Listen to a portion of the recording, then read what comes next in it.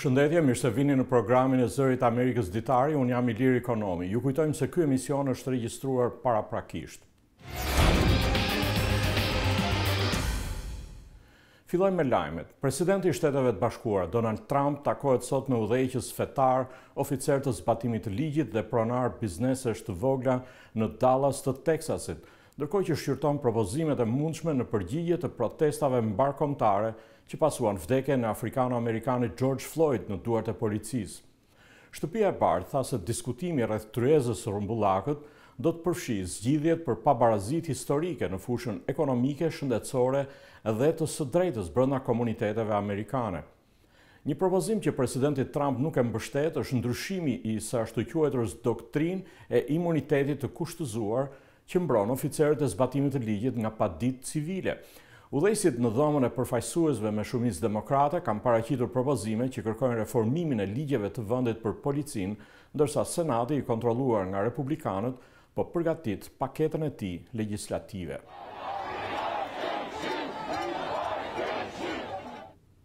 Vdekjet e disa afrikano-amerikanëve pas veprimeve të forcave të rendit kanë rindezur debatin për rolin e policisë në Shtetet e Bashkuara.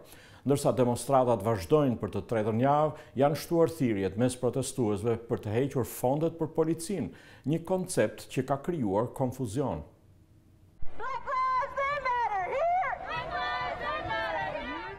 Të indignuar nga vdekja e George Floydit dhe amerikanëve të tjerë me ngjyrë, gjatë ballafaqimit me policinë, një numër në rritje i protestuesve po bëjnë thirrje për shpërbërjen e sistemit aktual të policisë në Shtetet e Bashkuara. Policia merr miliarda e miliarda dollar në mënyrë që të brutalizojë komunitetet e pakicave, konkretisht komunitetet me ngjyrë, që është plotësisht e padrejtë, është shtypje, është racizëm i pastër. Me fjalët hiqni fondet e policisë, që po bëhet një parollë kryesore në protesta, ka një debat në rritje mbi domethënien e saj. Për kufizimin në fjalor është të tërheqësh fonde. Por disa mbrojtës thonë se nuk bëhet fjalë për eliminimin e departamenteve të policisë, por heqjen e fondeve nga ajo që ata e konsiderojnë një forcë të militarizuar e akuzuar për racizëm. Kjo do të thotë të sigurohemi që burimet që japin policisë të mund të shpenzohen më mirë për shëndetin publik dhe punonjësit social dhe shërbimet publike, që komunitetet tona kanë aq shumë nevojë, në vend që të jepen policisë e cila vepron kryesisht në shumë mënyra me anë të dhunës. Por jo të gjithë protestuesit pajtohen me sloganin e gjerë. Do të preferoja të largojmë të këqijnë dhe të sjellim të mirët. Dua të jem në gjendje të telefonoj nëse më nevojiten. Megjithatë, lëvizja po fiton vrull. Zyrtarët e Los Angelesit dhe New Yorkut kanë premtuar se do të shkurtojnë buxhetet e tyre për policinë. Këshilli i qytetit në Minneapolis, ku vdiq Floyd, është zotuar të shpërndajë departamentin e policisë. Angazhimi ynë është të japim fund marrëdhënieve toksike të qytetit tonë me departamentin e policisë në Minneapolis. Kjo praktikë është bërë më parë, përkrahësit tregojnë shembullin e Camdenit në New Jersey, për vite të tëra konsiderohej si një nga qytetet më vdekjeprurse, derisa shpërndan dhe rindërtuan të gjithë departamentin e policisë në vitin 2013. Shkalla e dhunës dhe e krimit është zvogëluar në mënyrë të konsiderueshme qyshaterë. E njëjta gjë me ndarjen, disa njerëz menduan, a është kjo mënyra jone të jetuarit, a nuk është më mirë të jemi të ndarë, kemi qenë kështu për dekada, por ne ishim në gjendje të luftojmë kundër ndarjes. Dhe në mënyrë të ngjashme mendoj se sot me policinë, ideja e heqjes së saj na nxit të mendojmë për ta zvendësuar atë me një sistem më të mirë. Por kundërshtarët thonë se qasja një model për të gjithë për reformën policore është një ide e gabuar. Nëse udhëheqja ka dështuar, menaxhimi ka dështuar, departamenti nuk u ka shërbyer siç duhet banorëve të tij, por duhet rindërtohet ose të ristrukturohet. Të themi thjesht do ta shpërbëjmë, atëherë cili është plani? Jo të gjitha departamentet e policisë janë krijuar njësoj. Me ligjvënësit që vëzhgojnë, ndërsa kërkesat për ristrukturimin e policisë në Amerikë intensifikohen, Lëvizja ka të ngjarë të jetë një çështje e nxehtë në një vit zgjedhor tashmë të polarizuar. Shtetet e Bashkuara kanë kaluar zyrtarisht shifrën e 2 milion rasteve me koronavirus, ndërsa numri i vdekjeve është 112.924. Të paktën 21 shtete amerikane kanë regjistruar numrin e tyre më të lartë të rasteve me COVID-19 këtë javë, kryesisht në pjesën perëndimore të vendit. Koronavirusi mbetet një kërcënim serioz për vendin, thekson Dr. Anthony Fauci, eksperti kryesor amerikan për sëmundjet infektive. Në një intervistë me kolegen e Zërit Amerikës Lesja Bakalec, drejtori i Institutit Kombëtar të Sëmundjeve Infektive paralajmëroi se tani që shtetet po heqin masat e distancimit fizik, njerëzit duhet të tregojnë shumë të kujdesshëm për të shmangur infektimin. This virus is so transmissible. Dr. Anthony Fauci thotë se koronavirusi mbetet kërcënim për shëndetin publik dhe se në këtë periudhë të rihapjes në pjesën më të madhe të vendit, duhen respektuar këshillat e ekspertëve për mbrojtje nga infeksioni. If you are in a county or an area that has very little infection, Për dikë që jeton në një zonë ku infektimet nuk janë shumë të përhapura, është më e pranueshme të kthehen gradualisht në normalitet. Por në një zonë ku ka vatra aktive infeksioni, nuk do të ishte e këshillueshme të hiqen menjëherë masat e distancimit fizik. Protestat e fundit të nxitura nga vdekja afrikano-amerikanit George Floyd kanë rritur shqetësimin për shtimin e rasteve me koronavirus. Dr. Fauci përsëriti paralajmërimin për rrezikun e ekspozimit ndaj virusit.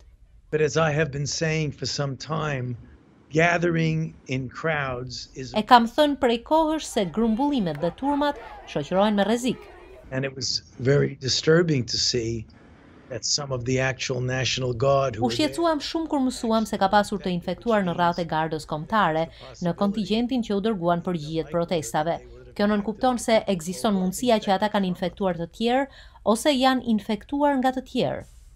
Dr. Fauci shpjegon se në atmosferën e protestave që shoqërohen me përqendrim të madh njerëzish në një zonë të ngushtë me thirrje e brohoritje, mikrobet përhapen më lehtë. Ai këshillon ata që ndjejnë të nevojshme të ushtrojnë të drejtat e tyre kushtetuese që të mbajnë maska si masë mbrojtëse.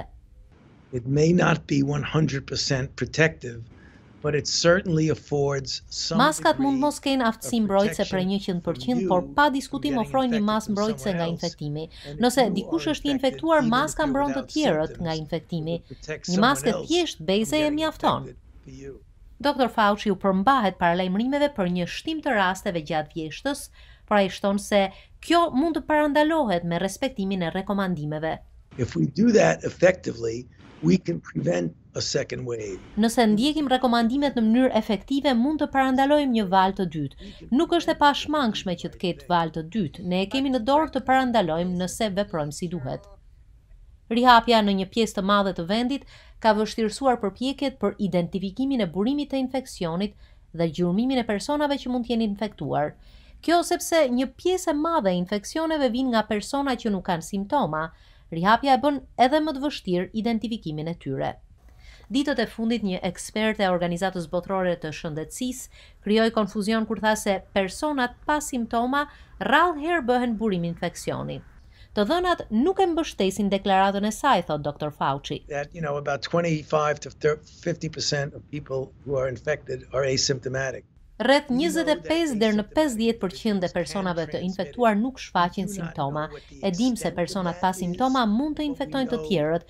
Nuk e dim se çfarë përqindje e infektimeve janë shkaktuar nga personat pa simptoma, por e dim që nuk është fenomen i rrallë. Ndërkaq po shtohen ritmet e testimit dhe përpjekjet për një vaksinë vazhdojnë në një numër vendesh. Administrata Trump në fillim të muajit njoftoi se ka ngushtuar listën në 5 vaksina kandidate, të cilat po i mbështet me fonde. Dr. Fauci shprehet optimist se kërkimet po ecin në drejtimin e duhur. The reason I'm optimistic is that Jam optimist sepse në provat e hershme në njerëz dhe në kafsh u pan rezultate pozitive. Pra, vaksinat që po testohen ofruan mbrojtje në fazën eksperimentale me kafsh dhe në fazën e parë të provave me njerëz. U vërejt një reagim mbrojtës nga kjo vaksinë, por nuk mund të garantojmë ende nëse vaksina nuk shkakton dëme anësore apo ofron mbrojtje efektive. you never can guarantee that you will have a safe and effective vaccine. Dr. Fauci parashikon identifikimin e një vaksine në një kohë rekord, fal fondeve që ka dedikuar qeveria federale për prodhimin e dozave të disa varianteve të vaksinave, megjithse ende nuk është identifikuar një vaksinë e suksesshme. The federal government is willing to take the financial risk in order to expedite the process. Qeveria federale është treguar e gatshme të marrë mbi vete rrezikun financiar në mënyrë që të përshpejtohet procesi i zhvillimit të një vaksine, duke e shkurtuar procesin prej disa muajsh. Nëse vaksina nuk funksionon, fondet janë shpenzuar kot, por mendoj se ja vlente të merrej ky rrezik pasi nëse vaksina delet suksesshme, procesi do të jetë përshpejtuar shumë. Eksperti nuk pranon të flas konkretisht për një afat kohor kur vaksina do të jetë e disponueshme për popullatën e gjerë. Ai shton se koronavirusi do të vazhdojë të jetë një kërcënim për shëndetin publik për të ardhmen e afërt dhe se frika nga sëmundjet ngjitse mund të vazhdojë për vite. That gradually it may take a couple of years. Por bota do të rikthehet përsëri në normalitet, shprehet me bindje Dr. Fauci. Maybe someday you and I could have an interview in person. Ndoshta në një ditë jo të largët do të ulemi së bashku për një intervistë në studio, thot Dr. Fauci në mbyllje të intervistës me Zërin e Amerikës. Is you need to stay safe, take care of yourself. When you go out, wear a mask, don't go in crowds.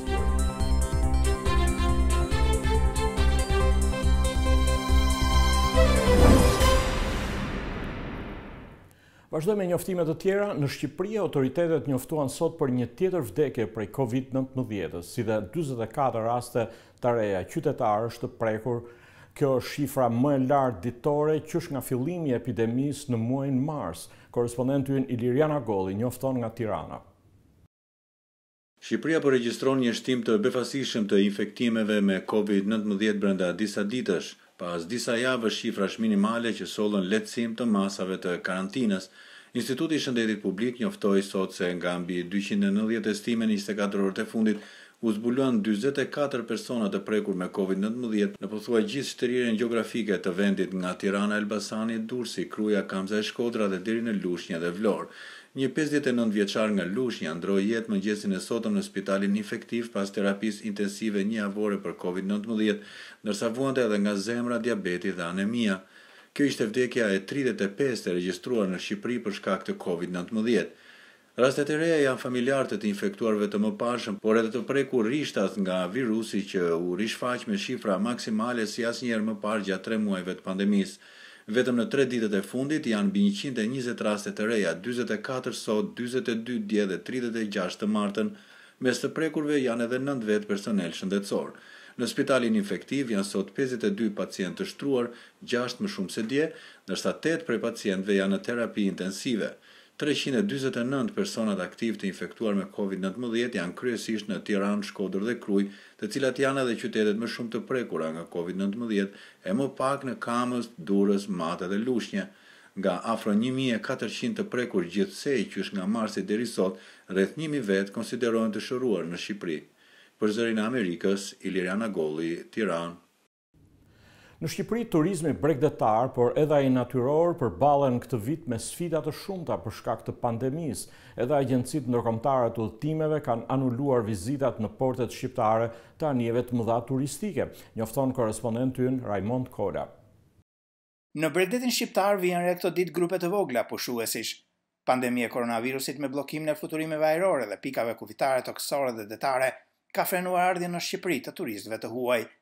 Arben Qipa, që drejton shoqatën e biznesit turistik në Saran, thot se kryesorja është hapja e kufirit. Të funksionojnë linjat, të funksionojnë sistemet e transportit, fluturimet, kompanit e transporteve si tragjetët e tjera, dhe në rast se kjo funksionon, është e sigur se të gjithë faktorët e industrisë të turizmit janë të gatshëm dhe janë në pritje madje për të filluar atë çka quhet industria e turizmit të funksionojë ashtu siç ka funksionuar dhe më parë.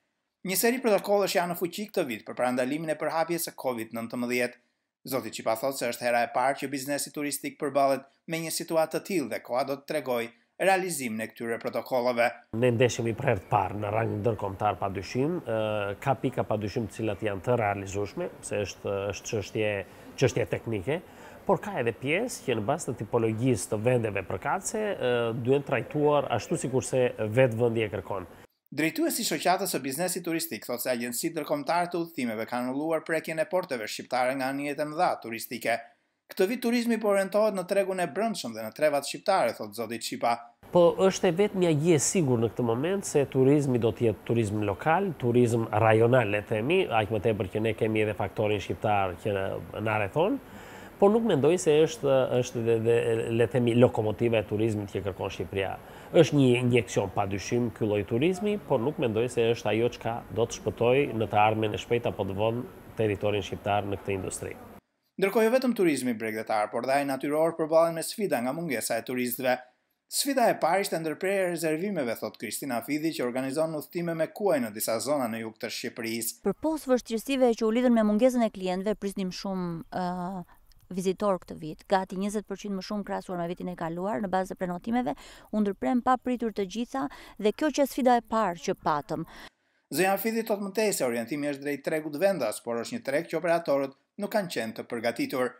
Gjatë kësaj periudhe u përpoqëm të orientohemi dhe të drejtojmë strategjinë në drejtime të tjera.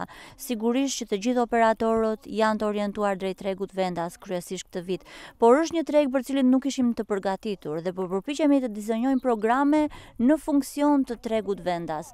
Tregu ndërkombëtar vijon të jetë interesuar, thot zonja Fidhi, pasi jo vetëm ky lloj turizmi, por edhe vetë zonat e gjelbra në rajon kanë më pak risk për përhapjen e virusit. Shumë vende po e perceptojnë si një vend të sigurt, ku nuk patëm një goditje të fortë prej virusit dhe kur shumë rajone janë të gjelbërta, kur nuk ka pasur raste. Tani na takon në ne që ta kemi me pak frikë ardhjen e vizitorëve. Megjithatë ne kemi marrë masat dhe në ndjenin tim të gjithë operatorët kanë marrë masat që të kenë një sezon të sigurt, sepse vetë natyra ato ofron më shumë garanci dhe për distancimin social, edhe për aktivitetet me më pak njerëz, me grupe më të vogla. Sektori turistik është nga sektorët më të rëndësishëm për ekonominë e Shqipërisë. Krahas sfidave të pandemisë, ky sektor përballet me vështirësitë që kanë zonat turistike, që nga problemet me infrastrukturën, shërbimet turistike, furnizimin me ujë dhe menaxhimin e mbetjeve urbane. Për Zërin e Amerikës nga Gjirokastra, Raymond Kola.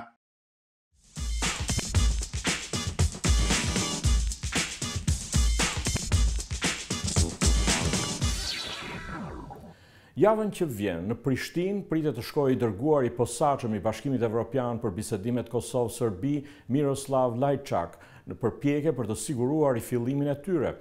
Në Kosovë ndërkaq po diskutohet se kush do t'i drejtojë këto bisedime. Presidenti Hashim Thaçi thotë se ai përfaqëson Kosovën në rrafshin e brendshëm dhe të jashtëm, ndërsa qeveria e re ngul këmbë se bisedimet udhëhiqen prej saj dhe se po përpiqet të gjejë një konsensus edhe me opozitën. Njofton korrespondenti ynë në Prishtinë, Leonat Shehu.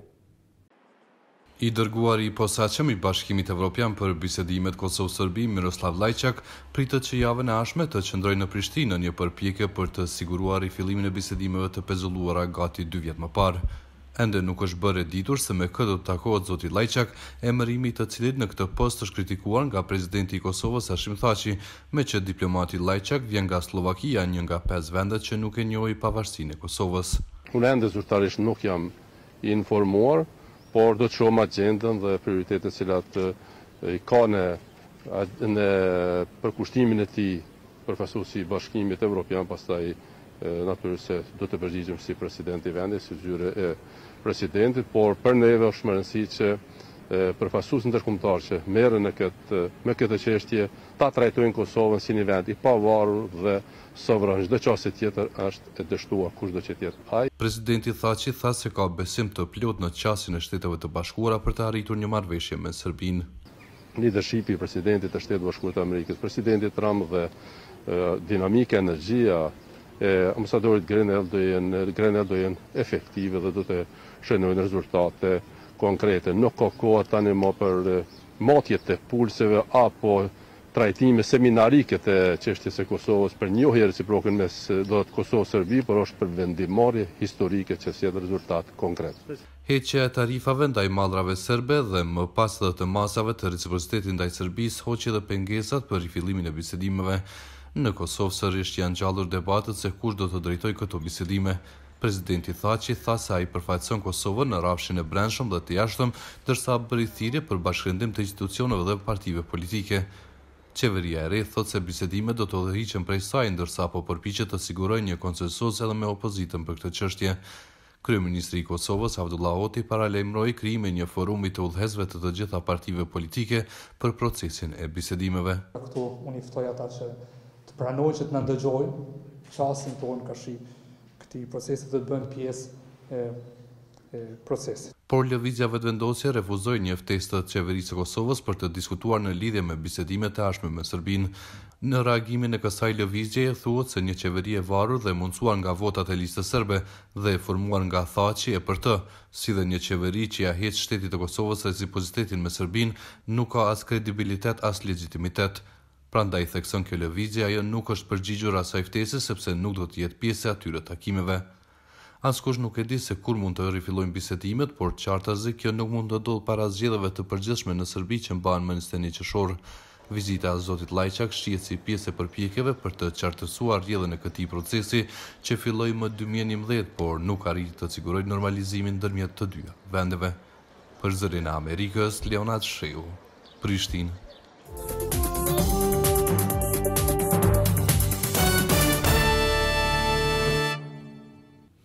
Sekretari Amerikan i Shtetit Mike Pompeo të mërkurën kritikoi Kinën, Iranin dhe Nigerinë, si dhe disa vende të tjera për shkelje të lirive fetare. Korrespondentja e Zërit Amerikës Cindy Sain sjell më shumë hollësi rreth raportit të Departamentit të Shtetit mbi liritë fetare ndërkombëtare për vitin 2019. Sekretari Amerikan i Shtetit Mike Pompeo tha se në Kinë shtypja e sponsorizuar nga shteti ndaj të gjitha feve është duke u intensifikuar. Partia Komuniste Kineze tani po urdhëron organizatat fetare të i binden udhëheqjes së saj dhe të injektojnë dogmat komuniste në mësimet dhe praktikat e besimit të tyre. Arrestimet masive të ujgurëve në Xinjiang po vazhdon edhe shtypja e tibetianëve, budistëve, antarëve të lëvizjes Falun Gong dhe të krishterëve. Kina ka hedhur poshtë kritikat për burgosje masive të ujgurëve, duke i quajtur ato ndërhyrje në punët e saj të brendshme dhe thotë se rrjeti i gjerë i qendrave të paraburgimit në Xinjiang po përdoret për trajnime profesionale. Publikimi i raportit të Departamentit të Shtetit mbi liritë fetare për vitin 2019 të mërkurën ndodh në një kohë kur bota po ndjek me vëmendje protestat masive kundër racizmit dhe dhunës së tepruar të policisë në mbar Shtetet e Bashkuara. I pyetur në lidhje me autoritetin moral të Shteteve të Bashkuara për të gjykuar vendet e tjera, Zoti Pompeo tha se Shtetet e Bashkuara trajtojnë në mënyrë direkte padrejtësitë, ndryshe nga Kina. Kur diçka aq tragjike dhe aq e tmerrshme sa ajo që i ndodhi George Floydit ndodh, qeveria reagon. Ne pam se si forcat lokale të zbatimit të ligjit dhe Departamenti ynë i Drejtësisë lëvizën shumë shpejt për të trajtuar atë situatë të veçantë. Zyrtarët amerikan folën edhe për gjendjen e rëndë në Nigeri, ku grupe terroriste, Shteti Islamik dhe Boko Haram vazhdojnë të sulmojnë muslimanët dhe të krishterët. Ambasadori Amerikan për liritë fetare ndërkombëtare, Sam Brownback, bëri thirrje për veprim gjatë konferencës së shtypit të mërkurën në Departamentin e Shtetit. Jam thellësisht i shqetësuar për atë që po ndodh në Nigeri për shkak të përshkallëzimit të dhunës dhe masakrave dhe mungesës së një përgjigje efektive nga qeveria. Ne me të vërtet kemi nevojë që qeveria nigeriane të ngrihet dhe të veprojë në mënyrë shumë efektive në territorin e saj.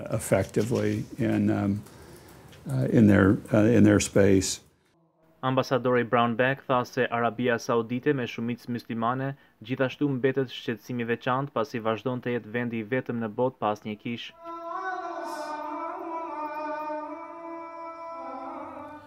Në Itali, rezultatet e një studimi mbi cilësinë e detit në mbar vendin gjatë mbylljes për shkak të koronavirusit tregojnë një ulje prej më shumë se 30% të ndotësve nga mbeturinat njerëzore dhe bujqësore që derdhen në detet pranë Romës. Por zyrtarët thonë se është shumë shpejt për të arritur në përfundimin se mbyllja ishte arsyeja e vetme, pasi zhvendosja e rrymave detare dhe rreshjet e pakta mund të kenë qenë gjithashtu faktor ndikues. Gjiri i Napolit u boshati si rezultati bllokimit të gjatë të Italisë për të parandaluar përhapjen e COVID-19.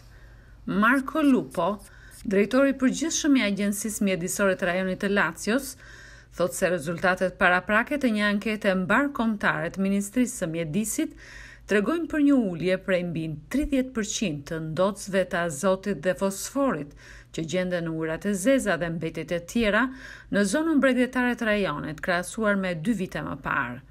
Ai beson se eliminimi i turizmit, pasi Italia urdhëroi izolimin më 10 mars, uli numrin e vizitorëve në rajon, duke ulur kështu nivelin e ujërave të zeza nga gati 30 milion turistë që vizitojnë normalisht kryeqytetin çdo vit. Il fatto che quest'anno come dire, le località... Këtë vit qytetet bregdetare kanë qenë shumë më pak të populluara krahasuar me të njëjtin muaj vite të tjera, duke zvogluar barën antropike. Ne dim se në këto zona impjantet e administrimit të ujërave të zeza nuk mund të vazhdojnë të përballojnë fluksin masiv të njerëzve gjatë verës.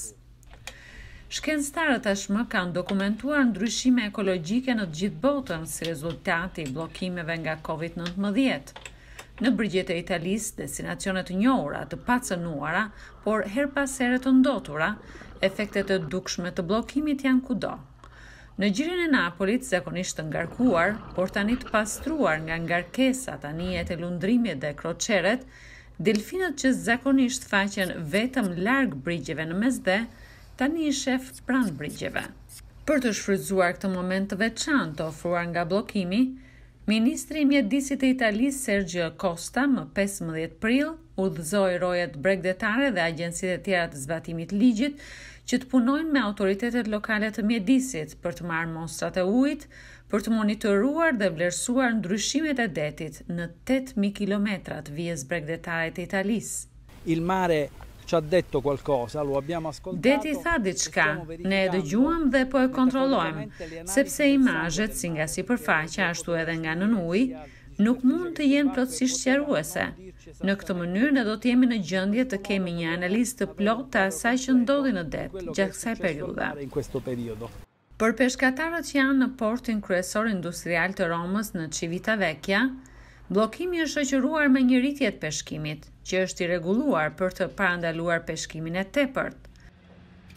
Allora, noi notiamo che nel mese di aprile 2020 Roberto Archiprete, biolog detar me kooperativën lokale të peshkimit në Civitavecchia, beson se mungesa apo paksimi i trafikut detar, anijeve të lundrimit, trageteve, kroçerave dhe madje edhe anijeve të gjuetisë pa leje, rezultuan në më shumë peshq, më pranë bregut. Admirali Leone thot se rezultatet e studimit do të publikohen nga Ministria e Mjedisit dhe do të ndihmojnë në drejtimin e politikave në të ardhmen. Para se të ndahemi, u rikthehemi lajmeve. Presidenti i Shteteve të Bashkuara Donald Trump takohet sot me udhëheqës fetar, oficer të zbatimit të ligjit dhe pronar biznesesh të vogla në Dallas të Teksasit, ndërkohë që shtyton propozimet e mundshme në përgjigje të protestave mbarkombëtare që pasuan vdekjen e afrikano-amerikanit George Floyd në duart e policisë. Shtëpia e Bardhë tha se diskutimi rreth tryezës së rrëmullakët do të përfshijë zgjidhjet për pabarazit historike në fushën ekonomike, shëndetësore dhe të së drejtës brenda komuniteteve amerikane. Këtu e përfundojmë ditarin për sot, i cili u regjistrua paraprakisht. Ditari mund të ndiqet çdo ditë në faqen tonë të internetit zëriamerikës.com, si dhe në Facebook. Mirupafshim.